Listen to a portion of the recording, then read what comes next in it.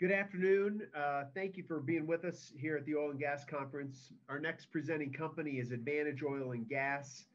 Advantage Oil and Gas is a growth-oriented company focused entirely on developing its significant position in the Montney natural gas and liquids resource play in Canada. And with us today is Andy Mah, Chief Executive Officer at Advantage. Andy has over 35 years of experience in the oil and gas industry. Andy, welcome today to the Oil and Gas Conference. We look forward to your presentation and thank you. I'll give you the floor.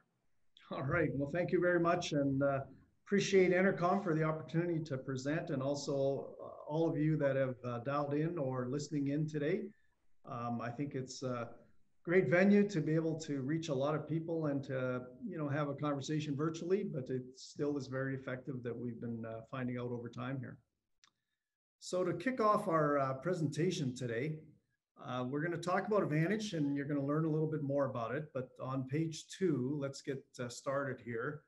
As you know, Advantage is a Western Canadian company solely focused on the Montney development and large resource play, as many of you are aware. Advantage itself is we call it a mid-cap size company in Canada, or a mid-sized producer, somewhere around 45,000 BOE a day. We're about 90% gas weighted today. And we've made, continuing success and achievement and progress towards increasing our liquids contents, which we'll talk about as you'll see some of the slides and information coming up. 2020, we're planning to spend about $135 to $145 million, as you see there on the caption.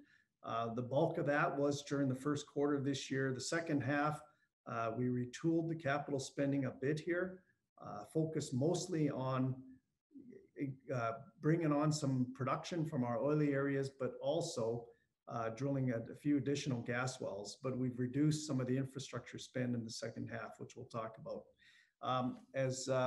If we move to the next slide, on slide 3, you'll get an idea how we think through some of our foundation and our cost structure views.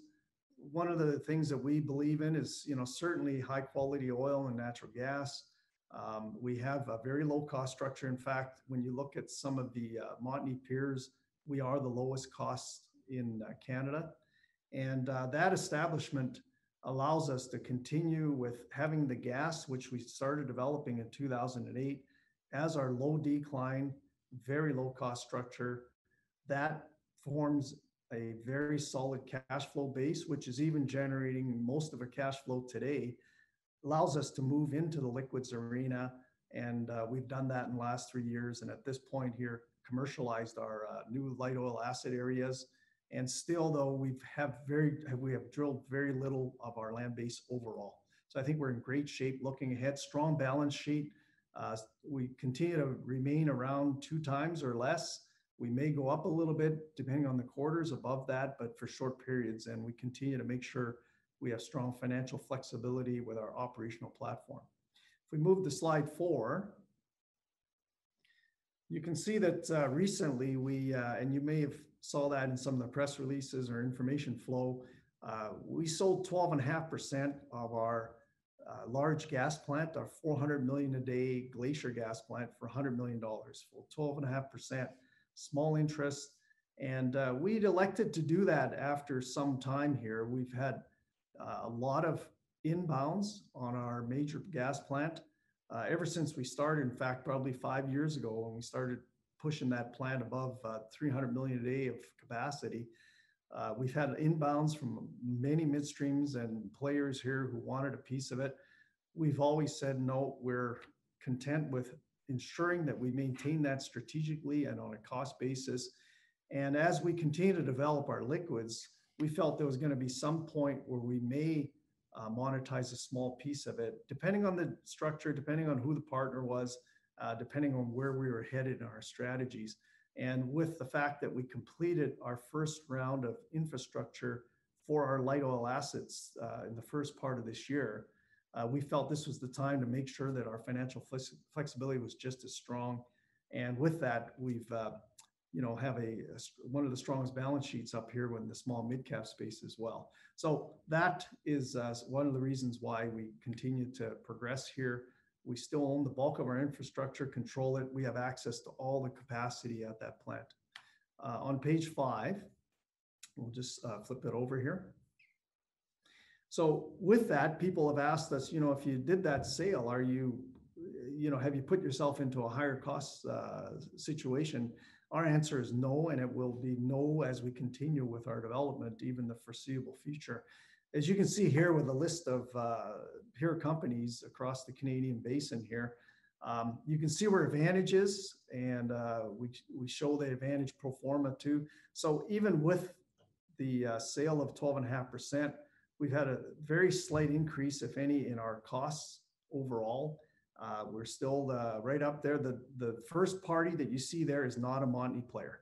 So that is larger Canadian companies, not a Montney player. The rest, the bulk of them in this slide are, and there's also other players. But you can see where we position, and even as we develop here over the next, like I said, foreseeable future, we will stay in that top, let's say the top 3, top 4 low-cost producers in this basin. Next slide. And this just reinforces some of our base views on how we see generating value in this new energy market. In the center there, we talk about delivering sustainable adjusted funds flow growth. In other words, cash flow growth, cash flow per share growth is what we believe drives eventually here value in our firm and value in our share returns. So with that, we take a measured approach. It's doing it sustainably. We don't say we don't go 100 miles an hour. We've never done that. We do it at a measured pace where we can make sure we have a balance of all the other factors. Again, growing too fast, you could impact your cost structure. Growing too fast could impact your debt levels and also your declines. So all that is a factor of how we see running a company and continue to have it generate long-term value. Next slide. So this shows, and we wanted to add a couple of slides here and talking about related to the ESG matters. One is, just a little bit of a banner for Canada. You can see where Canada sits in terms of overall ESG scores relative to other jurisdictions. And I think this slide says it in itself that Canada is a heck of a great place to invest. If you're thinking about ESG, we rank very high on all aspects. And I think we will continue to do that and even better as we look ahead here. On the next slide, on slide 8, we zoom in a little bit on Advantage. We talk about our leadership and sustainability, not just driven from what we believe is management, but also, as many of you understand, Canada has one of the strictest regulatory regulations up here on all aspects. So, everything is regulated hard on all aspects. We've been a leader in that. You can see that, with the way we've set up our operations, we in effect have a CO2 sequestration project already moving. And that's just part and parcel of our gas plant, where we have what we call it an acid gas disposal part of our plant, which takes CO2 and some of the hydrogen sulfide that's in our Montney gas, small levels. We remove that out of the gas stream and re-inject it. And with the amount of CO2 that we're disposing, we've received credits, carbon credits for that, which we've been able to sell, and we've been very successful at that. So you can see that, on a net carbon intensity basis, we're very, very low relative to the sector, as well as even to other sectors. So we have a line of sight, we believe, very soon here to be able to move towards almost a net zero, or even better, depending on how we work with the infrastructure we have. So we've got, this large gas plant that has a disposal process already set up to take care of our production, and it adds an extra element of being able to do a lot on the environmental side. So we'll move to the next slide. So getting into the land base and the assets that we own, Glacier is our, as you can see on the map here, Glacier is right against the Alberta-BC border. And where we're at is in the center part of the Montney fairway. So you can see that little inset. We're kind of right in about that center point in the pink Montney fairway here. So what we're talking about here is that Glacier, we started that in 2008 with our drilling, mostly based and focused on our lean gas, which is highly prolific. And when the play first started in 2006 to 2008, a lot of the views of the Montney were that it was a dry gas play. And most of that was because two things. One, we targeted the zones that had the most porosity. And next, we targeted the layers that we felt were best to respond to hydraulic fracturing on a horizontal well basis. That that gave the view that yeah, the Montney overall was going to be drier than some of the U.S. plays. But as we worked the different layers in the Montney, we found that there was more liquids. And as you can see here, the areas like Valhalla, Progress, and Pipestone are in our area. They're more liquids. Rich gas here, and Valhalla is more of a condensate. Even East Glacier is condensate gas moving into the light oils in Progress, east part of Valhalla and Pipestone Wembley. Those areas are the areas that we've been recently working on and putting capital in, and we've, like I said, have enough wells there now to commercialize that, have a very good view of where it can go, and we're really comfortable now with being able to allocate capital quickly to any of these areas and generate strong payout and returns here, quick payouts and returns. And the three areas that are connected, interconnected to our Glacier gas plant is Glacier, Valhalla, and Progress. So those three areas, we have pipes that interconnect, and we can, you know, the benefits of developing those at very low economic threshold are there because of that ownership and low costs driven by our gas plant processing. Next slide, please. So this is just a slide, and I'm sure you might have saw this a lot from other Montney players that presented this week. You know, there's multiple layers in the Montney. It's 250 to 300 meters thick. So it rivals anything globally in terms of resource. And it also has varying degrees of, as I said, natural gas to liquids to oil. And not all the layers have been exploited or drilled yet. And even in our land blocks, we're starting to drill some different layers, but some of the competitors beside us have been doing that for a few more years. So we got some good insight, and we're very, very pleased with the outcomes, and also very, very optimistic about what this play could do in the long term here as a global player. Next slide. So just getting into a little bit when we talked about those assets, if we move up into the Progress, which is northeast of our Glacier asset, Progress is a land block we put together starting in about 2016. We started adding more lands, and then over time we've assembled here a very sizable play with both gas and light oil opportunities here. We initially started drilling with, you know, a little bit older completion technology, and today, in the last 18 months, we've had a couple of wells that we've completed with more up-to-date fracs. You can see the results. One of them, 16 to 36, you know, over 1,100 barrels a day of liquids, 6 million a day gas, flowing at very high pressure still. It's been on for quite some time now and producing very well. We've got other wells in here that were drilled older sequences of time, but they all were very, very interesting in terms of showing us the potential. It was a matter of just getting the fracs here tuned a bit. And this property here is, you know, got a lot of future to it. We decided to connect this to Glacier via pipelines for now. So we're actually bringing the wells through a pipeline that the gas goes to Glacier to process, and we actually are moving the liquids to a third-party producer on a short-term basis to handle the liquid separation. And that arrangement was set up so that, you know, we could do this on a temporary basis. And in addition, it fit well because, you know, as cash flows were all hit hard here in the first half of this year. Like I said, we pulled back on our capital spending, decided not to build our 5,000 barrel a day battery, which we've kind of about halfway through that cycle. We have the completion of and construction left to do, but we decided to defer that out of this year so we can move about 2,000 barrels a day of liquids through the infrastructure, the pipeline infrastructure. And as we see prices in the oil and liquids continue to firm up a bit, and we see more sustainable pricing, we'll come back and complete that project. Right now, we would say it's kind of in that end of 21, 22 time frame that we're thinking, but we'll firm it up as we go. But we're very happy with progress. It has one of the best competitive economics here with very strong netbacks because our gas processing is in effect handled at our own gas plant at Glacier. Next slide.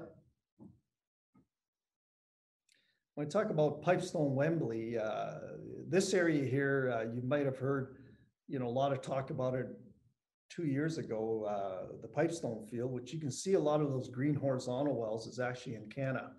And Encana drilled up, quite a bit of this, made a lot of headlines with it as they were drilling from west to east. And they went from drilling light, leaner gas into the condensates, into the light oils. So where our lands are, we're sitting right at that light oil fairway. And we've drilled now, we have 7 wells all tied in there. We have some wells that, are producing nicely into a battery that we did finish off here. So a 5,000 barrel a day battery we completed, commissioned here in the second quarter. So this property is not interconnected back to our Glacier facility or the hubs above it. Right now it's standalone. We did set up arrangements with a midstream firm to take some small amount of take or pay volumes for now. We'll continue to develop this again in a measured fashion. And as we do that, down the road, and I keep coming back to some thoughts that, someday we might connect it all back into our own infrastructure network. And as we continue to develop the 2 blocks there, you can see 2 blocks, call it North Block, South Block in this asset. Once we develop that North Block a bit more, our distance to interconnection is quite a bit less. So we're real happy here. Wells are, following our expectations very nicely. And again, a great property here that will add to the complement of our other assets. Next slide. So Glacier, like we talked about, is the foundational asset. We drilled more of the upper and lower Montney in here, which are very prolific, leaner gas. The middle Montney, which is that whole middle section, constitutes about almost 200 meters here. That is all varying in liquids and mostly condensate from 25 to 80 barrels a million on average through west to east, east being richer. Some huge gas wells here, 17 million. We've, some of these wells could do more if we didn't restrict them in any way. If we allowed them to just flow as much as they can, they would be very, very strong. So here's where we're planning 6 wells in the second half of this year because of the pricing that we saw here as commodities started strengthening for gas. And we still have oil at a point where, we're not going to be putting a lot of money into the oil side of it, just enough to continue to bring on those wells and advance that play with drilling to learn, but not drilling to grow in a big way at this point. Despite that, our liquids will increase a bit in 21 as we see it, just because we've got some production yet to come on. And this play at Glacier is a cornerstone for the company, and it'll continue for years. Payout on some of these wells at the strip here is a year or less. And we need to get into that $45 a barrel oil pricing before we see competitive economics internally. So, but at $45, our oil liquids plays are economic. It's just to compete against, such prolific and low cost gas. We have to see about $45 oil or better in order to start putting money there. But we will balance that out as we go. Next slide. And this just gives an overview of the infrastructure. You can see our land blocks, where we're positioned. We do have the major pipelines running right through the east side of our lands. That's TransCanada, Pembina Pipelines. If you've heard, one of the big major midstreams, Kira in Canada, is planning to push an extra liquids pipe up through this fairway also. And then that the pipe that's runs across into BC is an interconnector that TC Energy already has in place. So we're in a great kind of position with our land blocks right here feeding into the major pipes. We've got our own network of pipes that interconnects, as I said, as well as our Glacier gas plant. And you can see that more activity is starting to occur in the south end, where additional gas plants in Pipestone, Wembley, and South are being built. But our Glacier plant is the biggest plant in this region, kind of regionally within the Glacier, Valhalla, and Pipestone area. The other, you can see 2 additional hubs, liquids handling hubs, that we've indicated on this map sheet at Valhalla and Progress as well. But Glacier is the heart of processing in this area. That's why it's strategic from where it's positioned in the basin here, but it's also why we had so much interest from other players wanting to come in and seeing that as we proved up this acreage, they're getting more excited about the fact that they want to be here. And that's a good thing for a great position for us to be at advantage here. Next slide.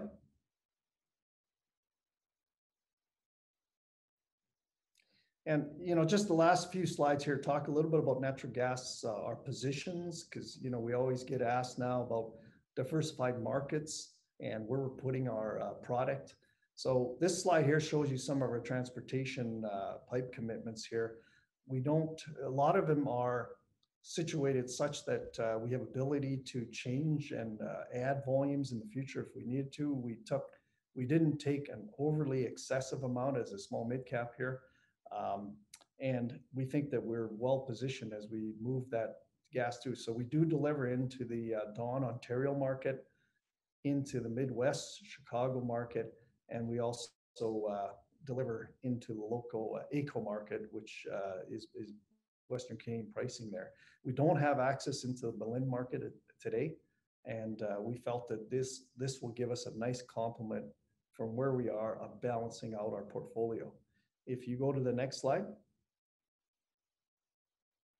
this shows you kind of where our production will move here as we look at 21 and beyond. So the different physical flows there, AECO, Empress, which is really AECO. Empress is just the Alberta-Saskatchewan border, and that is still priced at AECO, so you can consider into that. We've got Emerson, which is the Great Lakes, and then we've got Dawn, which is Eastern Ontario or Eastern Canada, and then the US Midwest, which is Chicago. So you can see that in 21, we're about, you know, over a third into what we would say still the AECO pricing, and then the balance is a mix of the other markets here. Hedging, we continue. We've always had a component of hedging that we felt is needed at different levels at different times in order to reduce the volatility in our cash flows. And as you can see now, we're well hedged for the balance of this year for 20, and we're starting to put in hedges into 21.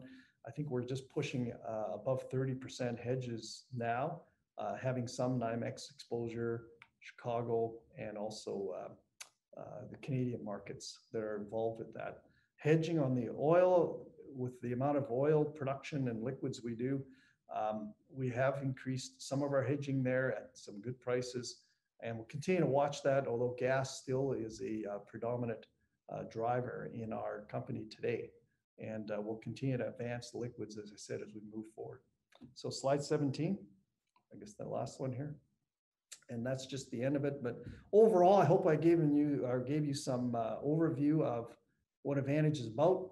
You know, you can see the financial discipline here. We've always managed the balance sheet, ensure the flexibility we have there. Operationally, very nimble. We can move quickly and allocate capital to the different products that we have, which are all at this point proven commercial. And we're very returns focused. At the end of the day, we need to make sure that there's returns to our shareholders, and we will continue to run a company that is sustainable and has that long-term view. So that's the end of the slides, and we'll move on to questions.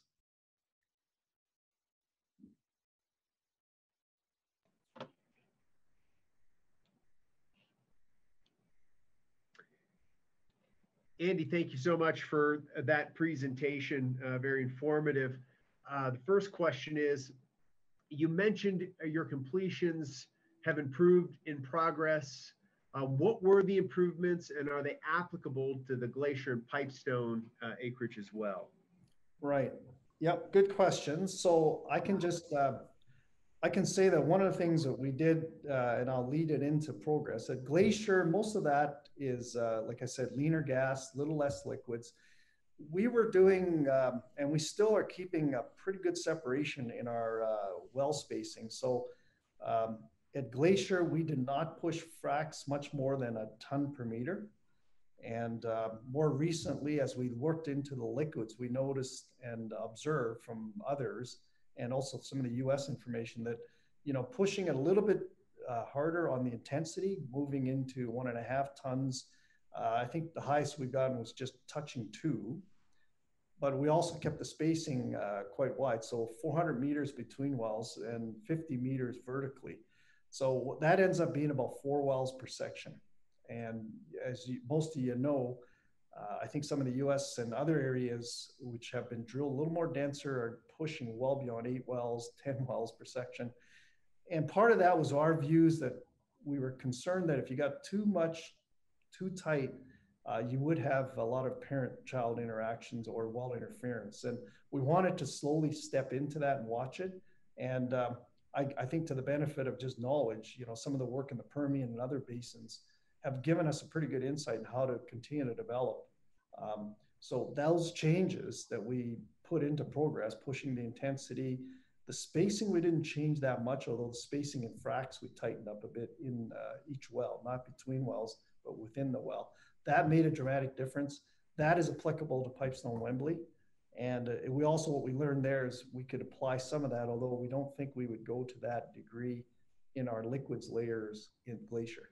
Yeah. Great. Can you summarize the advantage and why Advantage is unique among small and mid producers in Western Canada? Kind of highlight those unique operating efficiencies. Yeah. So if I draw back on that, I think what's really important to understand is the small mid caps in Canada are today are primarily Canadian owned companies, Canadian teams. In the past, years ago, I mean, the Canadian landscape was mostly, there was some junior startups, exploration type companies that would feed into the large majors, which were some of the multinationals were here, and still some are here, but we had the basin was basically mostly multinationals.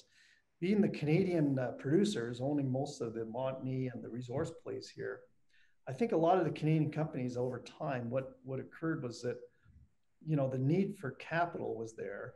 Capital markets, as we all understand, in the last 3-4 years have been reducing in terms of the availability of capital. So a lot of Canadian firms elected to go on the midstream route. They made contractual arrangements, long-term taker pays, decided to put their focus on the drill bit as opposed to the midstream. We kind of took a different approach. We said, well, just a minute. Long term, we believe that if this play is as large and as big as it is, it has a long horizon. So let's maintain our ownership and control these facilities. There may be a day where, yeah, down the road, depending on the maturation curve you're at, that you're better off to monetize them and utilize those dollars for something else, but not yet, right? So you saw us do a small piece. And I think that sets us apart because it provides a very low cost situation for us. It also doesn't, it doesn't tie us down into any preconceived or pre-committed volume levels that we have to get to. So we can do it at the pace we want. We can move dollars between liquids and gas. And I think that low cost component and the environmental benefits that we have by owning such a significant facility and pipes are likely going to attract others over time into wanting to be part of this that we have, right? So I think those things are all parts and parcel of being, I think, a bit unique for our size of company. Yeah, that's a good position to be in, certainly. Uh, can you grow production and generate free cash flow at the current strip pricing? Yeah, to answer that, yes, I kind of alluded a bit to that, that as you look forward, through the balance of 20, and as we've done some internal numbers in 21 and beyond, growing at kind of a measured pace, let's say single digit growth, at the strip, we intend to generate and continue to pay down debt. So, um, today we're just over 2 times debt to cash flow. And we would expect by sometime in 21 that we should be pushing towards 1.5 times debt to cash flow. And that would just be free cash generated. We're still going to be moving growth, especially the liquids, single digit. And that's just bringing on more of the wells and allowing them to flow unrestricted as we move forward here. We're doing some gas drilling, but we're not going crazy yet, but we're prepared. If we see a sustained gassing price around, call it Canadian $2 or 2.25 better, that's great returns for us. Good payouts also for some of our glacier wells. And we can look to do something with the gas side of the equation. So I think that allows us to be able to do the full cycle, even at the strip prices. And, quarter by quarter, there may be quarters where we're spend a little bit more, but we don't, wouldn't be much. And some quarters certainly are going to be much stronger in free cash. Yeah, I have time for a couple more questions. I want to get your take on where you think M&A activity is going, and what type of player will you be if that activity picks up? Well, first and foremost, I mean, our organic development is certainly what we have in the forefront of our views. We can do that. We can control it. We understand it very well. Looking at the M&A side of it, what we're focused on there is, call it near-in opportunities, whether it's assets, lands, and so on, near our operations. And one of the things that we think could definitely benefit ourselves is if, we are able to work to bring those lands in to our gas plant to fill it up, right? That would certainly be a huge benefit for us. So we are looking at that. Some of the lands there, I mean, they vary depending, it's the old bid ask of where their heads are at. But, there's also opportunities potentially to partner with some of the players that may not be, in such strength financially. Even though they have the opportunity, maybe there's a way of partnering that we could utilize our facilities to benefit and bring others through and have them also realize some benefits as we jointly develop some areas. So those are things that we focus on. We do keep an eye on the fairway as well as other parts of the Canadian Basin. And, doing something more moving out of our geographical area is not impossible for us to consider, but we'd have to make sure that the business, would be as good as Advantage, or we could move it into something like Advantage today and then keep building that business. Yeah, so I think M&A, that's how we see it. There's some consolidation that I think has started, as you guys have seen some of the deals, Painted Pony and so on recently. I think there will be some of that happening, but I don't think it's going to be a rash of it in the next 6 months yet. I think there will be some as it continues to occur through the next couple of years. Okay. Andy, we certainly appreciate your time. I want to encourage people to set up one-on-one meetings with Andy if you have further questions. I would also encourage people to kind of take a look at your CO2 sequestration efforts on your sustainability report. Then go to your website and look at that in more detail. That's an encouraging story, not only for you guys, but also for the industry. Certainly something that maybe some other folks are looking at. Love your story about on transport and takeaway and being able to control that. Anyway, thank you for your time, Andy. We do appreciate your support with the Oil and Gas Conference, and thank you for giving us such a great presentation. All right. Thank you and appreciate it.